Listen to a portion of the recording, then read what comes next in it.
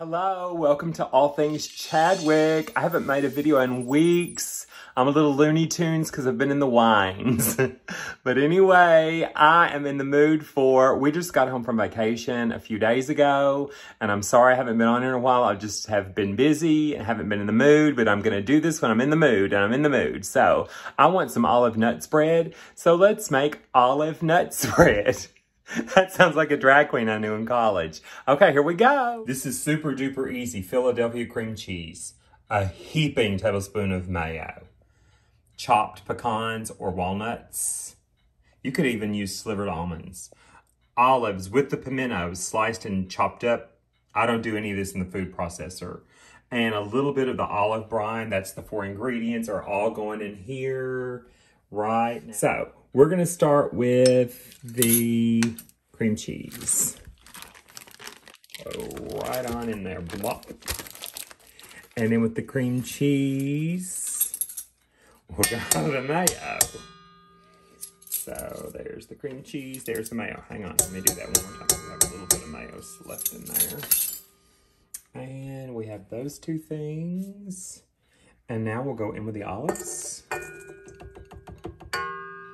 And in with the nuts. And let's put this down in there and let it do its thing.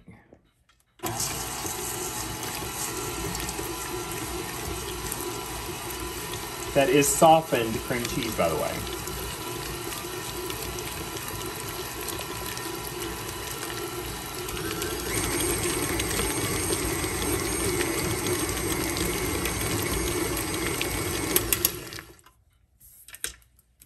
It is that simple. Remember, I have to put in a little bit of the olive brine or else this will get too hard or not, spreadable. And also it adds a lot of flavor. So let's lock this in place and give it another little swirly, swirly. Ooh, love it.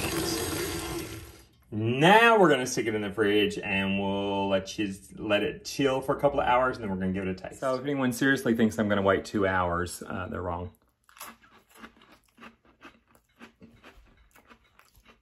If you've never had this, it's like as good as a cheese ball.